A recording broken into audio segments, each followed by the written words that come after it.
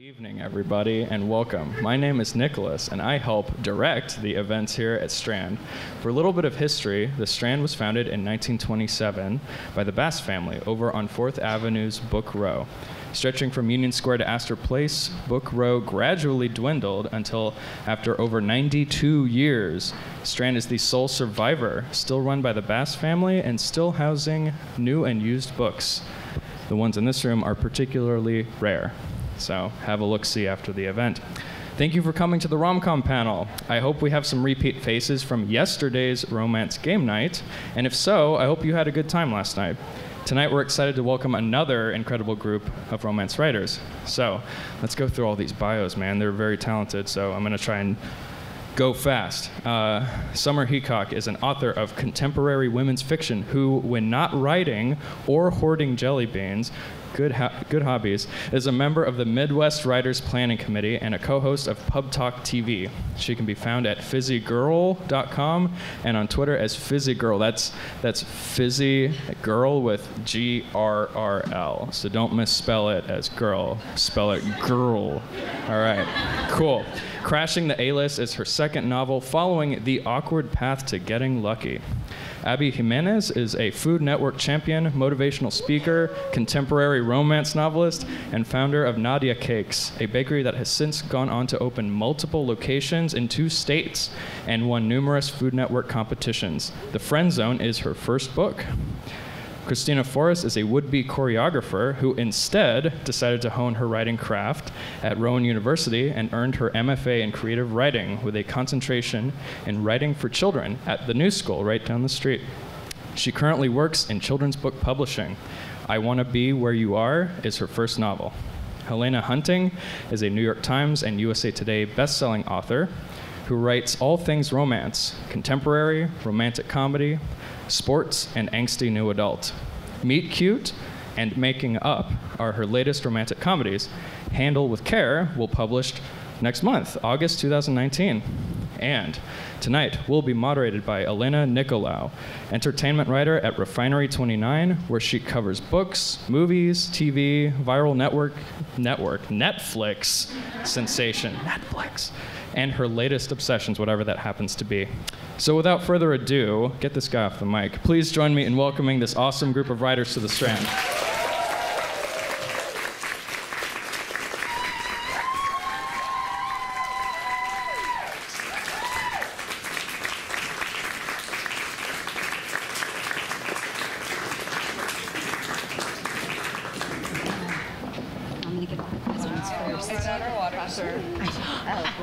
Oh my gosh. Yeah. All these It would be fun, right? Yeah, to see who can sit down first. It's like a game of musical chairs. Hi everyone. Thank you so much for joining us on this Friday evening to talk about the most important things in the world, books and love. So I'm Elena Nicolaou. I am moderating our panel. I'm a writer at Refinery 29.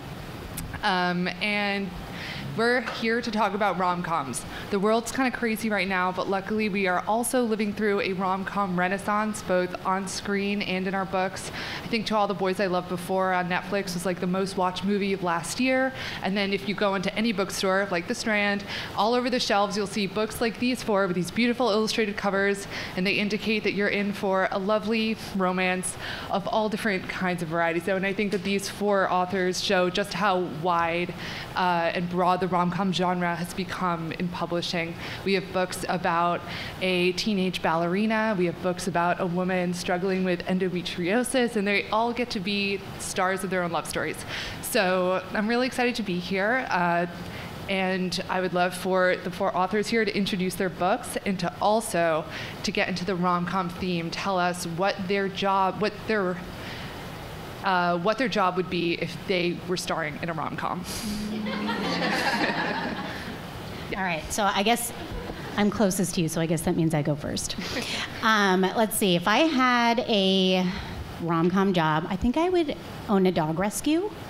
Yeah, because I could just picture like the heroine having like a dog satchel, and like, you know, some geriatric chihuahua named like like Harry Poppins or something in the satchel, and she's rescuing all these animals. I think it'd be super cute.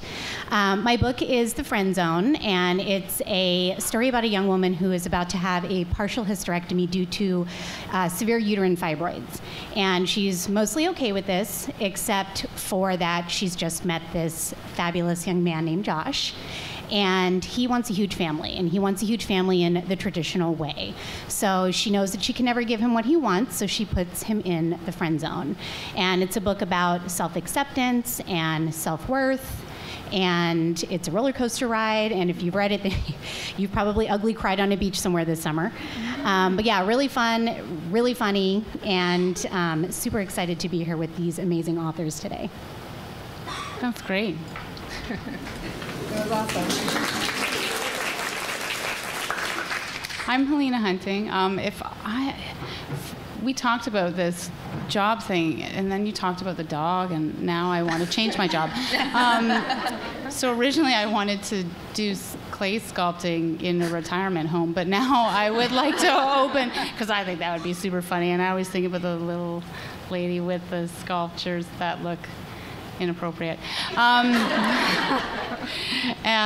But I think I would there's a cat cafe in Scotland, and I would like to have one of those. But my agent could never come there because she's highly allergic to cats. And I feel like the whole food thing might be a little weird. I don't think you can actually have any food because there's cats. But it would be zen for me anyways, and the 4 people who don't have allergies who can go there. So we were supposed to have the elevator pitch ready, and you did such a great job, but I suck at that. So I would just tell you that a guy and a girl meet, but so my agent is really good at this, so I actually printed it out, and I'm going to read it to you because I can't memorize it. After a rather humiliating first encounter, or meet cute, with her childhood crush, former Hollywood actor Daxton Hughes, this is a lot of names, Kaylin Flowers forms a competitive relationship with him throughout law school. Super fun, right? She thought they were friends, but he sabotaged her in their last year, and she was determined to never think about him or see him again, and he was retired from acting, so it was fine. But 8 years later, he ends up in her law office, and he needs some help. And she thinks that he's a jerk, and then she finds out that his parents have passed away, and he now has custody of his 13-year-old sister. So, I mean, how are you going to turn your back on somebody in that kind of state, right? And then, to add a little bit more drama, her boss dangles a promotion as a partner if she gets Dax to come over to their law firm. And she realizes that that crush that she thought she kind of grew out of she never did, and that it's not a one-way street. So that's the story. I said it in front of a mirror about 3 times. I'm Kristina Forest. I think my rom-com job would be the job I wish I had anyway, which is to name nail polish colors. Or to be a casting director for movies, because I always see I'm like, oh, that's not good. They should have had this person. And then I text my best friend and we just recast the whole movie, and we always like, we should just have this be our job, but it's not our jobs. But that's what I would do if I was in a rom-com. I wrote I Want to Be Where You Are, which is a young adult rom-com about a ballerina named Chloe who sneaks out behind her mom's back and goes on a road trip for a dance audition. And she is joined by her neighbor, a boy named Eli, who she really hates. So it's a hate-to-love romance, and it takes place over the course of 10 days, and they get into a lot of shenanigans along the way.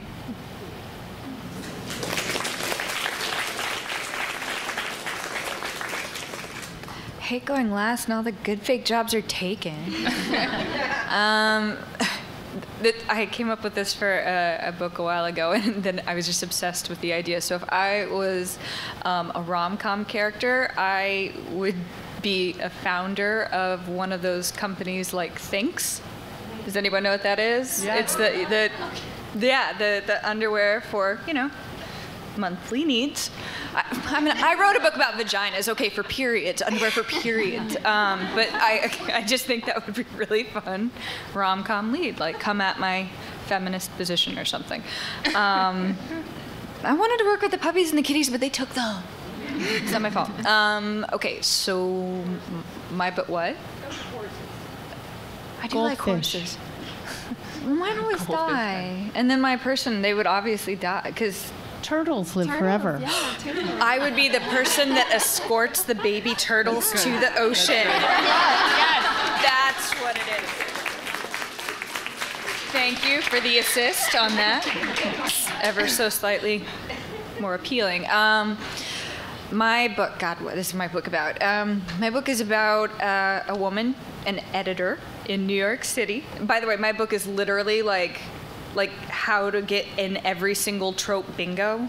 It wasn't intentional, but it just worked out that way. So she's an editor, and she got laid off by her company going under when it was bought out by a big e-retailer called Alcatraz, which is not based on any giant e-retailer at all. And so she takes a job for her brother's fiance's uncle, clearing out abandoned or repossessed storage units, and one of them was run or owned by an escort service back in like the 80s, early 90s, and she finds the escort resume of, he was a 19-year-old kid at the time, but now he is a very famous, very well-regarded Shakespearean actor named Caspian Tittleswick, who is also not at all based on anyone specific.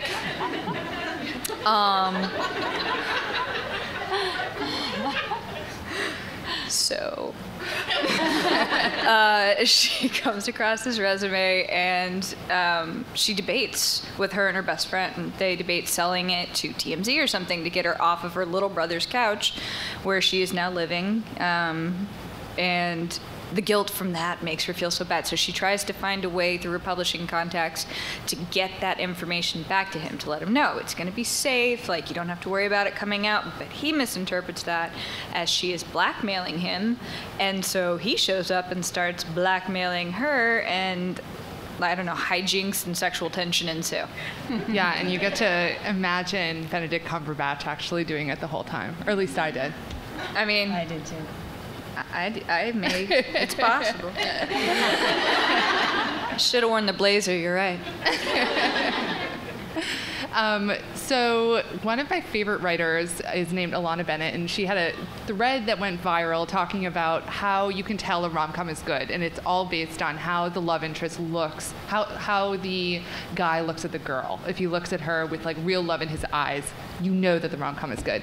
But you can't do that in a book because there's no visuals. So I'm wondering, when you're writing a couple, how do you make that chemistry come through? Like, what's the equivalent of the movie gaze in a book, if that makes sense? Like, how do you make the couple get along on the? You know what? Never mind. I'll ask a different question. I had an answer for that. Like, yeah. Are we going down the row, or are we just shouting out now? Yeah, it's like Ooh, rapid unruly. fire. I go through banter. That's Right. it, quippy banter. Either the enemies to lovers, like hateful banter with that I'm definitely gonna jump you in 30 pages thing, or that like, you know, they're so comfortable with each other that they have the quick back and forth. So that's my gaze. If they can riff off each other. Yeah. I like the dual POV because I write in dual POVs, so I like it that we know what he's thinking, and then when we're in her POV, she's maybe misinterpreting something that he's doing, but you as the reader in on the joke, and you know that he's super into her and like, you know, pining away. That's how I do it. I love that. Yeah, all of your books had such good banter. That's why I wanted to know how you channeled it.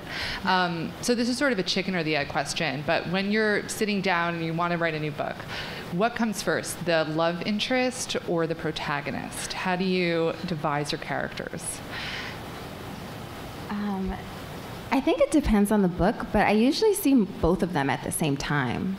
Like, because I'm like a visual thinker, so I'll just like be minding my business like in the shower, and I'll see two people talking to each other, and I'll be like, I wonder what that is. And then for my first book, I Want to Be Where You Are, I actually dreamt this story, but it was mostly just a boy and a girl in a car, like looking at each other like angrily, and I was like, what's that? And my other book I can't really talk about, but I like imagined the two of them standing in front of this house, also sort of doing the same thing. I think I really like to write tension, but I always like, I see both of them at the same time. Yeah. My always book. see oh, her. sorry. You go first. I see her first, and then I always ask myself, who is she? And then I write the man that's perfect for her. My books actually both came from dreams as well. I read that in your. My first one came. The first thing I saw about that book was that a woman went on TV and accidentally made cupcakes that were supposed to be elephants but entirely looked like penises, and then like slammed her hands down on it. And I literally wrote a book around that because I thought it needed to happen. And I mean, in all fairness, it was literally like, I've always wanted to write a book about this broken vagina disorder, and I'm like, I bet elephant penis, thing could go with that. And but the one that's not about broken vaginas and elephant/penises is I had this one. This one was, I don't recommend this as like a muse. So don't be like your Auntie Summer. I had a heart attack in 2014, 15. Is it weird? I don't remember. And it totally wasn't my fault. Like my doctor gave me the wrong migraine medicine and gave it again, and my heart went bloop. And so I was drugged up and like all these tubes attached to me, and I had this like medicated fever dream about Benedict Cumberbatch in storage units. And I was like, I kind of wrote it down in my notes app, like, man, this is neat. And then like later I found it, I'm like, oh, that could be a book, but in a way that doesn't get me sued. So hopefully. Yeah. You won't get sued. His name isn't Benedict, only on your shirt. Yeah, it's night and day. Benedict Cumberbatch, Caspian Tittleswick. Not the same. Not at all. Hero always comes first for me. I don't know why. I just really relate to testosterone, I guess. I'm not sure. Nice. But yeah, and then so I generally form the hero and his personality, and then who is the perfect sassy female who can, be the right partner. Helena, did you base Daxton off of a real celebrity? Because I know he's a celebrity too. Don't actually do that, except everybody is Jason Momoa in my head. Or Chris Hemsworth. Or Chris Evans. Yes. Yeah. Sorry. Any one of Interchangeable. those three are good. Someone should write a romance series about the Chris's. That's a free idea. Yeah, all the Chris's. It hasn't sold yet, but my next one is literally called Dear Chris Evans. Oh. So, All right. I got you. Putting that on my calendar for 2020. Thank you. So this event is called Rom-Com Night, and we've been talking about rom-coms as if we were all on the same page about what a rom-com is. But I think the genre is kind of emerging in the book world, and it's a little bit different than movies, maybe. I'm curious about how all of you define rom-coms and maybe like how they compare to romance novels and what you think of the genre.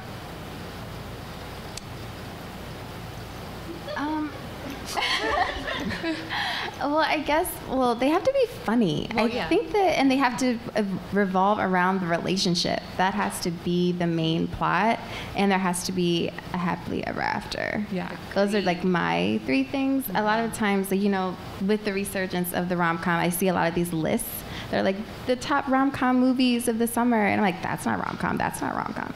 I mean, like, you guys are here, you probably like rom-coms too. I'm sure you've seen those lists as well. But there are certain criteria of a rom-com. Yeah. And they have to be funny. Definitely, yeah.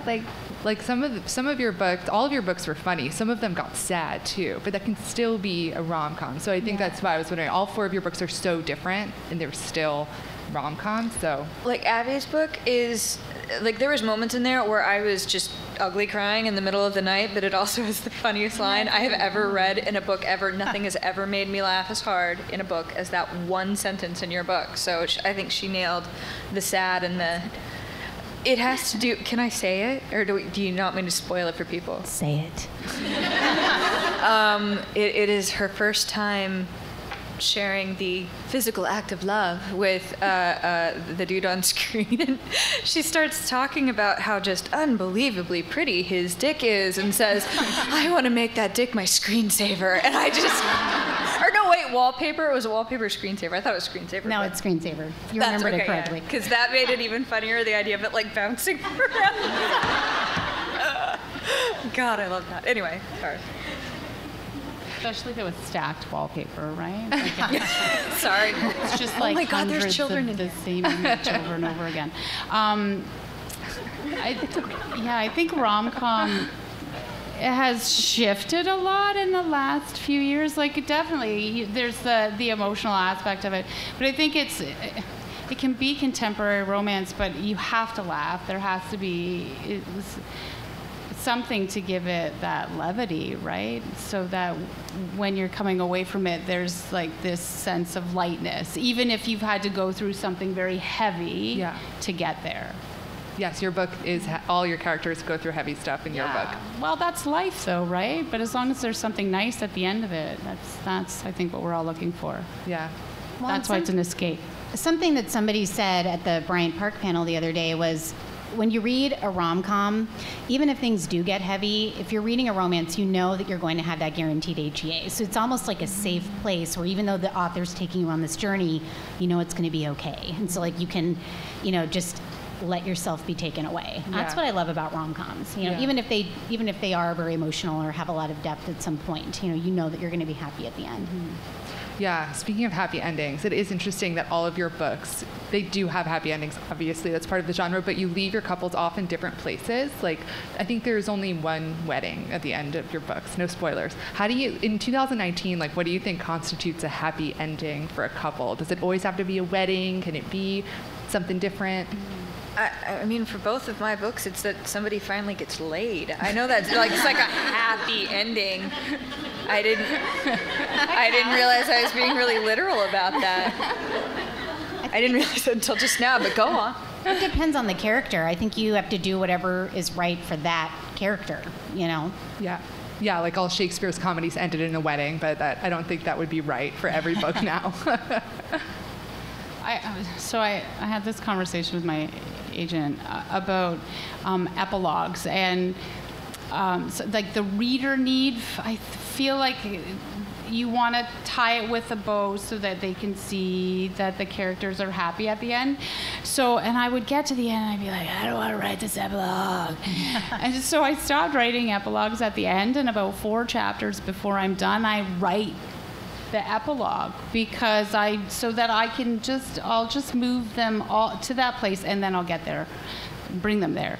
So I think they don't always need to be married. It depends on where they are in their lives. I think as long as their relationship is stable and you're giving the reader the sense that they're going off into the sunset happily together, skipping along, that's sort of like that's what you want to leave them with, right? Yeah. Definitely. Same. Okay, Same. cool. So another thing I was wondering about, I've been thinking about this a lot. I saw this survey that came out the other day that said, I think it's like way over 50% of couples now meet online, and none of the characters in your books meet online. And I wonder if the meet cute itself is an endangered species, and how you think like couples will, if meet cutes can still exist, and how you think like romance, the genre, will adapt to the new way that people are meeting, if that's something you ever plan to cover in any of your books. Or if like the meet cute will stay alive in books forever, even as we're like meeting online. I don't know, man. I'm old. I need my meet cute. Like, I am very stuck in my traditional, they are going to meet cutely ways. Like, I can't. I've never swiped whatever way. I wouldn't even know how to write that. Yeah. I'm going to leave that to the youngins who are coming up behind us, Definitely. I think there's I think that's too real life for me to write about. At my age, at this point in my life, if I had to online date, I think I would be forever alone. I just can't even imagine. So just, no. No, I just can't see me in online dating getting along. I feel like that whole meet cute, like that chance meeting is really what, and the entertaining way in which we force these two people into each other's lives is what makes it so much more exciting, right? Like, I think that's And I don't think it really matters how it's done. As long as it feels relevant and current, it doesn't necessarily have to be an online dating thing. Personally, I like the intimacy of our characters meeting in person, face to face. Or in a car crash, like your characters. Yeah, like when one person rear-ends the other person at a stoplight. I don't know. I mean, there's a lot of contemporary romantic comedies out there right now, like Kristina Lauren's My Favorite Half Night Stand, that really explores online dating. So there's definitely those books out there. I'm not saying I'll never do it, but for me, like when I think about, I have a 3-book deal, and I'm already like writing book number 4, and they don't meet online. I like the intimacy of that meeting in person. Yeah, I think readers do too. That's why, I love reading like about real meet cutes, even though they don't really happen in the wild as much as they used to. So I'm curious. Well, I guess I write young adult, so it's a little easier for me to avoid that because they meet in like classes and at summer jobs and stuff like that. God, please don't ever have your Tinder, like your kids meet on Tinder. I would have a problem with that. Isn't there like an That's age like Euphoria thing on Tinder? Like you have to be Euphoria. a certain age? Isn't like Instagram the new Tinder? Oh, See, I mean, yeah, I guess. I actually don't know. I don't want it. I don't know. Well, that's a good segue. Oh, sorry, go ahead. No. It's a good segue because when I was reading your book, I was like transported back to being 17 and in love for the first time. And I wanted to know what that was like writing, putting yourself back in that perspective and writing a YA rom-com, how that might compare to an adult. So I don't have to transport myself back that far. I still feel very much connected to my teenage self, and the voice comes to me very easily. Like Chloe was like right here, and all the other books that I work on, the characters are so close to me, and I still am really close with all of my high school best friends. And it's not like we just like hash it out and talk about high school all the time, but we do talk about high school memories a lot. And I don't know, it's just I think that a lot of things that you experience as a teenager, like for the first time, you continue to think about and then also experience as adults as well. So I think that there are a lot of things, like you might be falling in love for the first time in high school, like for the first time, period. But then you meet people and you fall in love for the first time with this person or for the first time with that person, So there are always like firsts to write, and I think that's sort of what like bridges like YA romance and adult romance, those like themes. Right. But she, when you're reading a YA romance, she has so much less her fear is of a different kind than the fear maybe of the 3 other protagonists. And something that I really like about all 4 of your books is it really is like as much about the women's journeys of becoming themselves as it is about their love story, and they're really linked. I mean, I would love to, beginning with Abby, for you to talk about like how you balanced your character's growth with the love story. And I was like, just because I was so touched by your character's journey, like with her health. Yeah, so I don't know if everybody who's read this knows this, but the infertility struggle in the story that I wrote is actually my best friend's real life struggle with infertility. My best friend Lindsay had a full hysterectomy due to severe uterine fibroids at the age of just 29. So a lot of what we talked about when I interviewed her was really the feeling of lack of self-worth. My best friend's current husband is very much a Josh, and he wanted biological children. He wanted his own kids, and she was not able to give that to him, and that was very difficult for her to allow him to make that sacrifice to be with her. And that's really, when people read my book, that's one thing they say, that feels very authentic, that Kristen's feelings of lack of self-worth and how she wouldn't accept herself the way she was, that felt very real. And I know if you read the book, you probably wanted to straddle her and choke her and be like, just let him love you. But that's realistic. And I think people that have had severe health issues can identify and relate to that, because I mean, how do you let somebody sacrifice something that's so important to them just to be with you, and especially when you don't feel like you're worth it? So, really, we say this book is a book about infertility. It's about a character who struggles with infertility, but more than anything, this is a book about self-worth and self-acceptance and allowing yourself to be loved despite what you think are flaws. And that was really Kristen's growth throughout the novel.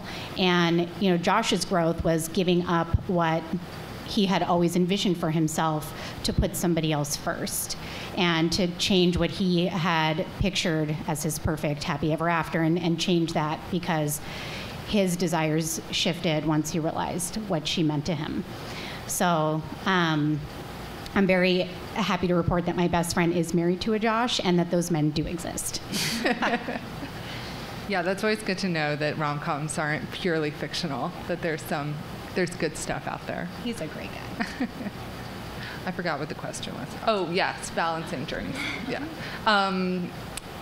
I don't know if any of you have anything else to add, but.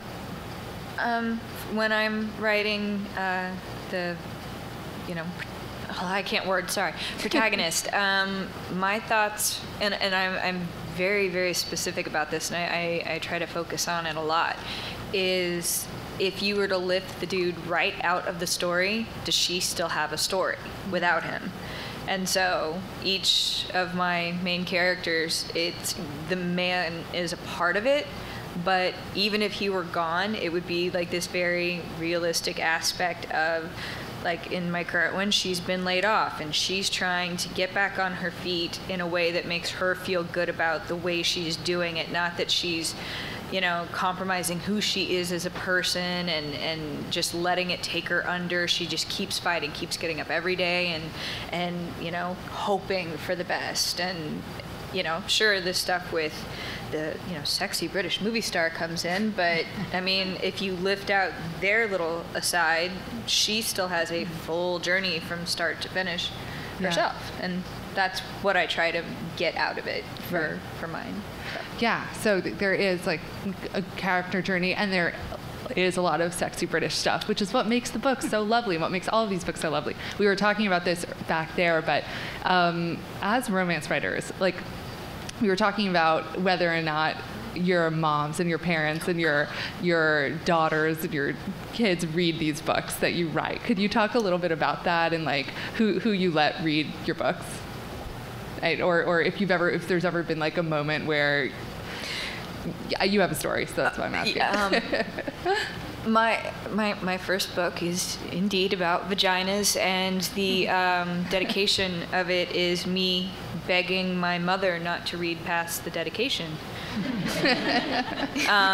But as one good turn deserves another, she refuses to read my books nor tell her friends about them, because until I can use my intelligence to write a book without all those swear words in them, until I can overcome that language. And I'm like, how do you even know that's in there? You've never read them. She's like, I know you. So my children are not allowed to pick up a copy of my first book, as the first sentence is, I can't frost this cupcake, my vagina is broken. The second one, my daughter, who's about to turn 13, could read. She told me that her daughter, who is extremely literary and awesome, she's read my books, and I'm trying really hard to maintain eye contact with her now. Yes, my 13-year-old has informed me that Summer's book, Crashing the A-List, is her favorite book, not my book. She read my book, but I put like Post-its over everything. Like it was this incredibly like edited, like you can read this, but without all the stuff. And as far as like F-bombs go, my kids hear that like at home all the time. So I didn't care about them reading that in Summer's book. Oh God, and there's so many. You gave it exactly as many fucks as it deserved. That's awesome. I feel like yours are okay for your mom to read. Yeah. Yeah, you got this. I wouldn't let anybody really, except for like my critique partners and stuff, read it until like ARCs were out.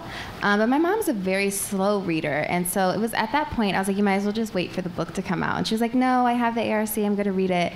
And then she would live text me while she was reading it, which is an experience, regardless of who the person is. But because it was my mom, it was kind of like one day she'd be like, oh, you wrote your ass off on this chapter, and I'm like, thanks, Mom. And then Eli, who's the love interest, is like kind of prickly. He's got like a lot of baggage with him, and he's I want you to hate him in the beginning as much as Chloe hates him. And so then she'd be like, oh, Eli is so annoying. And I'd be like, okay, it's okay for me to say that, but like, I don't need you to tell me that. Like, wait until you get to this certain part. So other than that, I feel like most of the content is like, yeah, there are. No, wait, I do have a story. So I was teaching some middle schoolers a writing workshop over the weekend, and one student pulled me aside and was like, I have a question for you. And I was like, okay. And she was like, why all the profanity? Oh. And I was like, wait, how old are you again? And she was like, 10. I was like, well, I wrote this for people who are a little bit older. But there are like a few F-bombs, but maybe like 5. But I just thought that was really funny. They scald that 10-year-old. Yeah, she was like, this has so much cursing. I was like, I'm sorry. You know, people keep leaving those reviews for me. They're like, I picked this up, but everyone has such a foul mouth. I'm like, is my bio too subtle for anyone? And for the record, there are 76 fucks to give in that book. Do you do a search, like a find? I do. Yeah, because before there was like Yeah. 124. Yeah. And I didn't. Just pare My it mom down, is right? so right about me. I'm sorry. I did a search too after I got. I feel like, is that like? That's normal. That's like That's every normal. writer gets like one review that's like the profanity. And I did a search and I was like, okay, seriously, there's only like one fuck for every 2.5 pages. You need to relax. Not that many. This is why, like, she and I beta read for each other now, and we're both like, is there too many fucks in this book? Like, no, you could definitely fuck it up more. I am the wrong one to ask. Yeah. Professionalism. My mom reads all my books. I told her not to. She doesn't listen. So, I don't know. It's just, most of them she likes. There's been a few where I was like, I said don't. And I said don't. And don't come at me with any questions because I have no answers for you. But Meet Cute, she was like, I really liked that one. Oh. It was so nice. And I was like, okay, that's because there weren't as many fucks to give in that one. Maybe she'll become addicted to rom-coms like I am. I think so. Yeah. She'll be a good convert. Yeah, speaking of parents, there are so many parents in your books. They all show up in different ways, which is sort of interesting. The mom in your book is really a whirlwind. Anyway, so that was my own thought. But I think that like all of us secretly want our lives to become a rom-com, or maybe just I do. And I'm wondering where you get your inspiration from. If you read the vows section, if you're always like listening to your friends for their love stories, are you like a magnet for people's meet cutes and how you get inspiration for your books? I mean, I was hopped up on morphine. So, I mean, I would not hate if not Benedict Cumberbatch just showed up on my doorstep one day. So, like I go to these books for, I mean, the real world is horrible and a giant trash fire. So if I'm going to read something, I'm going to read something that's going to take me to a good place. And if a famous actor wanted to show up on my door, one that I happen to admire, like, yay, So I want escapism. I call my books mac and cheese for your brain because, it's soothing. You're guaranteed the happily ever after, and it's escapism. And, I don't think it's particularly common for British movie stars to show up on somebody's door, but it'd be cool if it was. I love hearing other people's love stories. I have this one friend. They're together now, but she was married to someone else, and he went to her wedding, and we were at dinner, and he was telling us what it was like to watch her get married.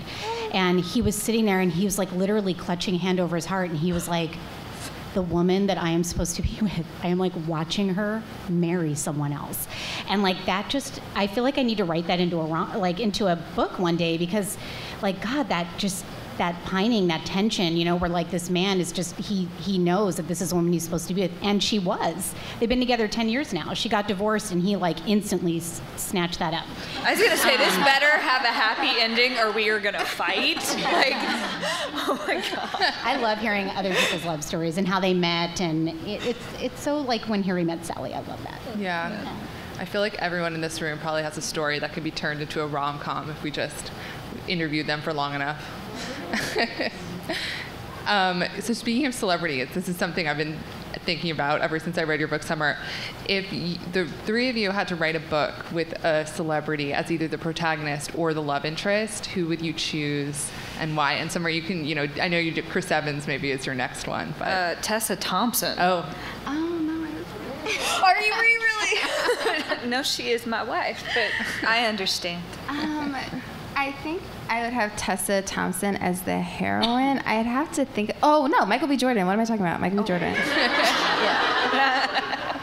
That's a good one. I have a list. Yeah, Jason Momoa, right at the top, with all the tattoos. Chris Hemsworth next. Chris Evans after that. Yeah, there's a list. Wouldn't kick him out of bed for eating crackers. None of them. I would kick none of them out. I can't really think like who I would write into my book, but my second book, The Happy Ever After Playlist, she actually meets a famous rock star. That is the hero of that book, and he is like completely written as a bearded Chris Evans. But like, were you not wed? Like, who would you want to show up on your doorstep, baby? Bearded Chris Evans. Wait, I have good news for all of you. He's here? No, he's not. Oh, come on. Imagine. No, on Wednesday, there's a movie on Netflix where Chris Evans has a beard and he's like rescuing people. You can watch it as many times as you want. Yay. I saw that ad when I was walking through Times Square to get to the RWA hotel, and I crashed into, and I didn't tell anybody That would be an because obituary. it was so like too embarrassing to be. Well, I guess it is kind of funny, but I was like, "What's he doing on Netflix?" And like walked right. That is awesome. If you're gonna get like injured over something, bearded Chris Evans. Can we make a pact? If any of our books get made into a movie and he plays Bearded anyone, Chris Evans. we are all going to the red carpet event. Premier, yes. I mean, This You is all heard binding. it. This Yeah. is binding. Yes. Do you cast your movies in your head? Like, Oh, yeah. Oh, so who's playing your characters in the movie adaptation that you've invented? Let's see. Anna Kendrick is definitely Kristen. stole my. I love Teresa Palmer for Sloane because she just has like that beautiful vulnerability about her. Josh, I'm open for suggestions for Josh. Originally, I was thinking like maybe Chris Pratt, but I think he's like maybe a little bit too old. Maybe like a newcomer. He's got to have great dimples. Yeah, I don't know. I like hearing everybody else's ideas for Josh. Beardless Jason Momoa. Does he look good without a beard? Yeah, sure. Yeah. Your brand is solid. Yeah. And I like it. A little obsessed, maybe. I mean, who isn't? Yeah. I saw like Yara Shahidi as Chloe, and I can't think of this actor's name, but he's on this TV show. It's not Empire. It's the other one about singer. Power? No, not Power though. But it's about Star. Yes, the boyfriend. Somebody IMDb it. P Diddy's son. Yeah, him. Oh, you Just- tried. She's the You TV tried. writer, so. Quincy. I think his name is Quincy. That's who I saw as Eli. Well, he looks like his bio daddy. Yes, like I'll be sure. Who I know who that is. Yeah. His real dad is I'll be sure. Yeah. I'm actually terrible at this. I can never pick a person. I had Anna Kendrick for my first one because I thought she could deliver the sass for Awkward Path. But, and I'll be very honest with you, I have a very calculated and rehearsed answer for this of, well, yeah, most people would think Benedict Cumberbatch, but this is really based off of an amalgamation of Cumberbatch, Hiddleston, a little Matt Smith, all lies. But if anybody tries to record this, Tom Hiddleston, Matt Smith, a little Cumberbatch, just a tad. But I really don't know for anybody else. It's probably terrible of me. I just sort of see them in my head, not as people that exist. That's what the casting director of Kristina is for. She's there. Yes. She's the wrong coverage. Anyway, we are opening this up to questions. So think of your questions for these four wonderful authors. And Nick is back there with a microphone. One in the second row. Oh, God, I said dick in front of a kid. It's okay. I've read your book. Yeah, you have. I'm just gonna look at the table. It's cool. No, I'm kidding. This is Abby's daughter asking a question. Yeah. I just like to say, Mom, it's not my fault that your book is not my favorite. It's just because I read the back of Summer's book and I was like, Tiddleswick. I was like, are you at all excited that at least my blurb is on her cover? No. I didn't notice. I was like, I am the least cool person in my household. You just got dragged by your daughter. Every day. It's like this every day. I don't read the cover. I read what's inside. See, she's doing it right. Books and judging covers, we're not supposed to do that, right? My mom didn't teach me that, that's for sure. It's true. Yeah. I tweet about this all the time. See, it's real. I know. So I actually have a question, don't worry.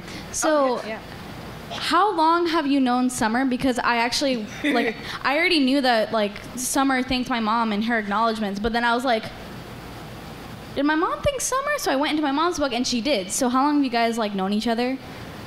And, what exactly did you guys do to contribute to each other's books? So there was this cake. Yeah, there was a cake that accidentally looked like a vagina. And I think you have to explain your other job, too. Okay, so I own this bakery called Nadia Cakes, and we made an unfortunate geode cake on accident that kind of sort of looked like a vagina. And my comments as the admin for that went viral, like crazy viral. You should just Google the geode. We trademarked the name. And somebody was like, oh my gosh, you have to meet Summer Heacock because she wrote this really funny book about vaginas and this cupcake that looked like something it wasn't supposed to look like.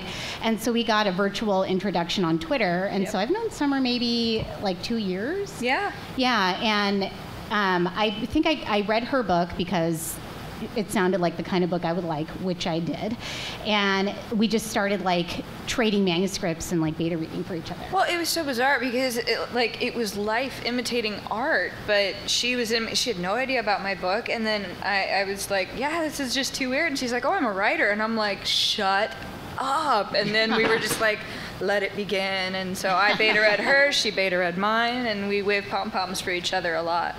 Yeah, if you guys liked The Friend Zone, if you like my writing voice, you will love her book because it's actually I think it's even better than mine. I just love your According to every website that goes, if you like this, you'll like this. Her book, my book, her book. Yes, very similar. Only her steam level is lower than mine. I am from the old days where people in the chick lit genre, they always faded to black. And so I was not aware that I had to be putting all the getting it on the And page. you don't. That's why I let my 13-year-old read your stuff. Oh, well, there you go. Well, that awkward has sex-ish.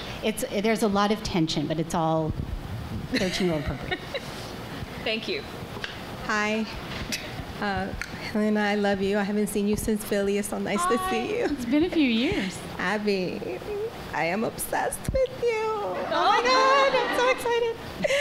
Oh my gosh.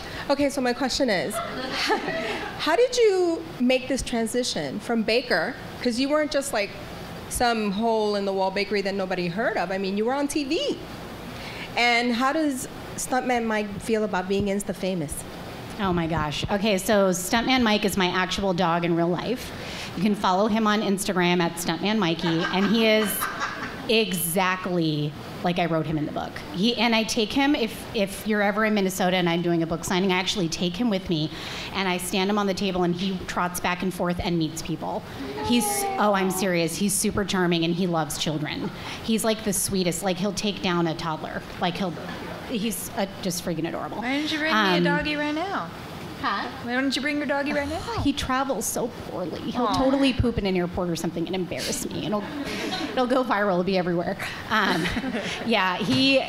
Stuntman only loves his mom. He does not care about anything else. But I took him to a book club the other day, and it was really cute. He took off and was wandering this person's house, and they found him upstairs in their bedroom. And I really hope he didn't do anything bad under their bed, as he is wont to do sometimes. But for writing, I always always loved reading. I was always a very avid reader, and took creative writing all through high school. You know, then I had kids, I started the bakery, and it was really hard to do anything other than that. And as the bakeries got self-sufficient and we got our teams trained, I just kind of started looking for a hobby. And I started writing as my hobby. And I got really involved in this site called Critique Circle, and I cannot say enough good things about that site. Like, if you are a budding writer, or you're looking to polish your craft, or you want to figure out how to write a query letter, go to Critique Circle. I spent like a year on that site, and it made me the writer that I am today. And I can honestly say, like, I wouldn't be here right now if it wasn't for that. I worked very, very hard, and I'm very fortunate that things that I like to do for fun are just things other people like to buy, like cupcakes and like romance novels. So that's how I did it. It's my idea of a party. I love your dress. Oh, one on the side here.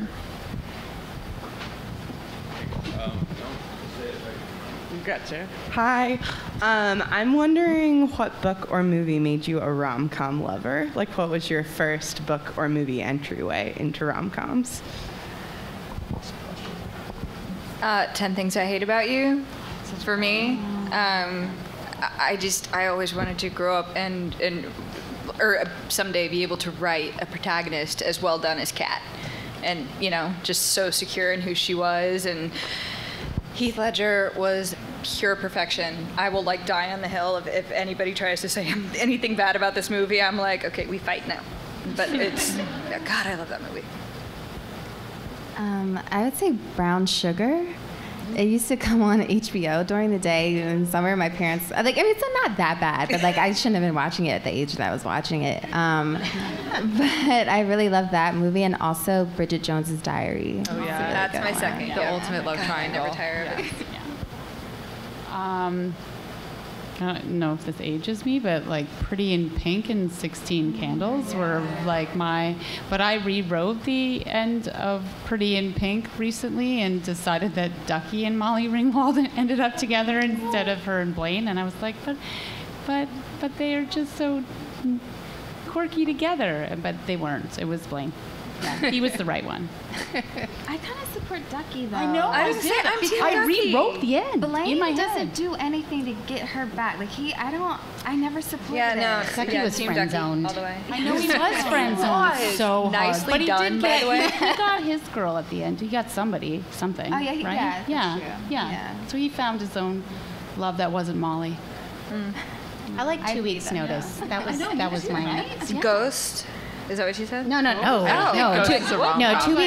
2 weeks notice, and actually, there's a current one that I love.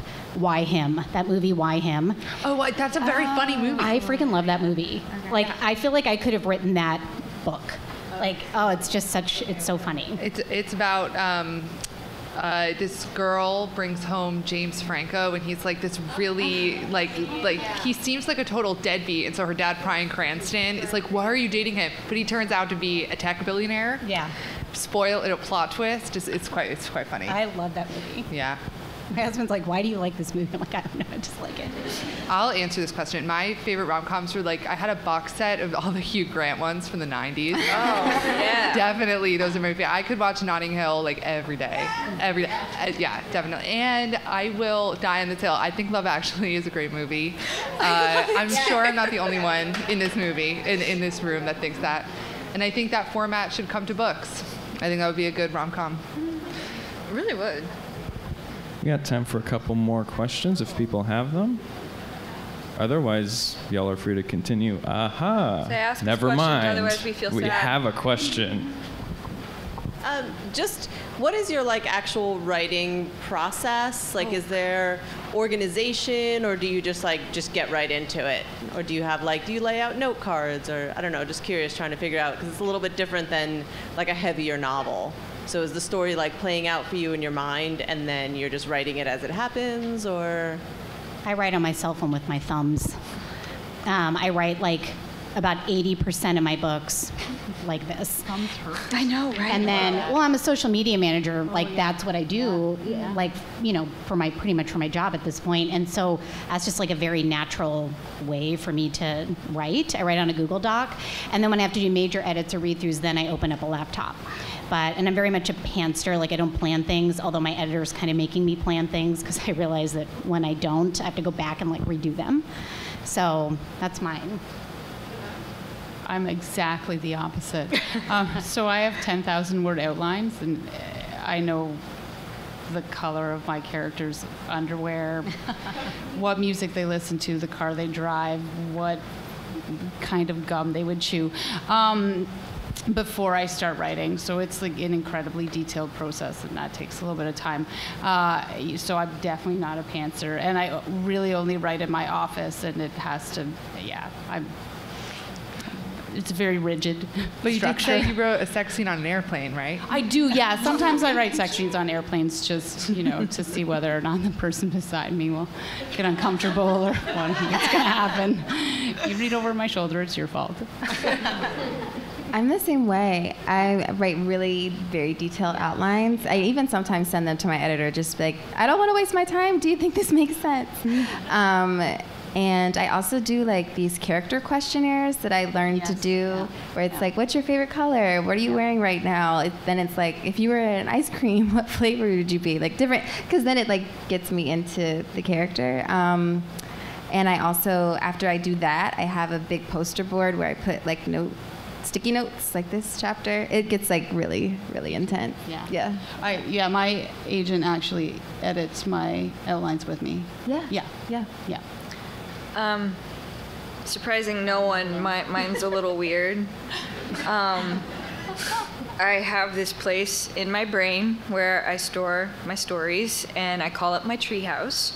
And I just, I'm really not as obsessed with Benedict Cumberbatch as this is all coming off, but if you've ever watched Sherlock, you know how he's got like the mind palace.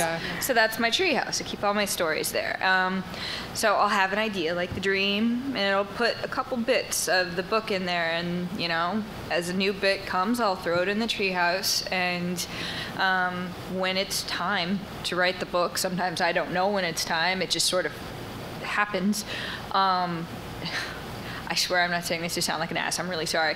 All my books are written in about 4 days. I sit down and I tell my husband to keep the kids alive, and I write. I write 25,000 words a day, and I don't smell very good when this is over, and I've usually lost a little bit of weight because I subsist only on like coffee, Twizzlers, and Jelly Bellies, but I have a complete, relatively clean, you can ask my editor, first draft. I actually think that's how Dostoevsky wrote. I'm pretty sure there was some Russian novelist who did that. He wrote it all in his head, and then he sat down and wrote it, and I didn't believe that was possible. There we go. Did he use like Twizzlers and Jelly Bellies too? Because we could hang, you know? Oh my God. Wow. That's incredible. Weird. I don't know. It's not normal. I wish I could just be one of those people that writes, you know, a little bit every day or every week, but instead I just freaking vomit out an entire book, and then I can't walk for 3 days. So that was my question. Like, do you keep the same energy throughout those 4 days? Yes. Like, are you just... Yes, and for some reason, and I have no explanation for this, I have to have a certain movie on in the background on repeat, just so I can have quiet noise that distracts the part of my brain that wants to think about anything else but the book. And for no reason whatsoever, I honestly can't explain it. For Crashing the A-List, it was Fantastic Beasts. Oh, yeah. The first one? Yeah, and then when it came time to edit it, it was Princess Diaries. Oh. I got nothing. I'm surprised no Eddie Redmayne seeped into your book. Actually, there are a lot of characters named after actors in that movie, because like that's always the hard part, coming up with character names and stuff. And I'm like, whatever, placeholder. And then I'm like, oh, I like it. Wow, the writing process moves in mysterious ways. Right? I wish my binging episodes were productive. Does anyone have any questions, final comments? Ooh, we got one. Yes. Hello, everyone. We recently, me and another person here, started a book club, Latinx Read To. Follow us, please. We recently started it, and we started it with the friend zone. We spoke with Abby, and I just wanted to ask you all that since we had such a good communication with Abby, and she responded so fast, and sometimes we were like, oh my God, we're bothering her too much. But are you guys have a good communication with your readers, or is it sometimes difficult with your busy schedule? You mean like in terms of replying to questions and yeah, stuff? like replying to questions, comments, anything. I reply when if I'm tagged, I just like reply right away. And sometimes I feel like they're probably like, what is she like waiting for me to say something about it? Because I reply so quickly. So sometimes I like give it 2 minutes and I'm like, oh my God, thank you so much. I literally will sometimes wait like 5 minutes so it doesn't seem like I'm just stalking for somebody to say something nice to me. No, and I'm the same way. If somebody's going to take the time out of their day to tell me that they like something that I did, the least I can do is, communicate with them back, thank them for that. If they have any questions, answer them. Otherwise, without them, I don't get to write more things. So I appreciate all of their time and input. Except for the stuff about too much swearing. I get it, and it's not going to change. I have a reader group on Facebook. There's a bunch of people in there, and they like to post lots of fun stuff. And I comment on as much as I possibly can. Sometimes it gets a little busy in there, depends on what's going on. And I try my very hardest to respond to Instagram posts and Twitter and all the social media stuff. Yeah, so that they know that I am very grateful that people are reading. Yeah, as a reader, it's so nice that the internet is a place for readers and authors to connect, on Instagram especially. Yeah. Mm-hmm. It's cool you have your own Facebook group, though. That's pretty cool. It's fun. It's called the Beaver Den. The Beaver Den. Oh yeah, Leah was telling me. Our editor was telling me about that. I was like, ooh, because I have one as well. If you've read The Friend Zone, it's just a discussion group. You can go to my Facebook page. I'm going to be really honest, there's a lot of penises in there. I don't know why, but that has turned out to be the #1 posted thing in this group. I don't post them. Everyone else does. And my agent was like, do you think maybe we should scale the penis thing back? And I was like, they're having so much fun. I don't know that no one ever leaves the group, so I guess they like this. This is what they want it to be. I do try and keep it on topic and, post things about the book on occasion, just so that it is a discussion group. But it's very fun. If you've read the book, please join, but only if you've read the book, because there will be spoilers in there. Oh, so what I've done to avoid that is we have a reader group and then we have a read-along group. So the reader group is for everybody who's, there's a bunch of books. So, and then every time we do a new release, we do a read-along so that we don't spoil everything for it's actually, so it's like a group within a group. And if you haven't read the book, then you don't go into the read-along group so that everything doesn't get spoiled. Yeah, I'm going to have to hit you up. Yeah. I will. Yeah. Oh my God, what is it like to be that popular? I could never do anything like that because usually you'd be like, well, at least mine won't. I can't do this on my own. There's somebody who organizes me. She's a team. That's how popular she is. But literally, if I had the people, no one would come. This is not Field of Dreams for me. People will come. If you have the group, the people will come. Yeah. No, people come for me to make dick jokes on Twitter. I'm sorry. But that's it. I got Twitter. I've already ruined you. It's fine now.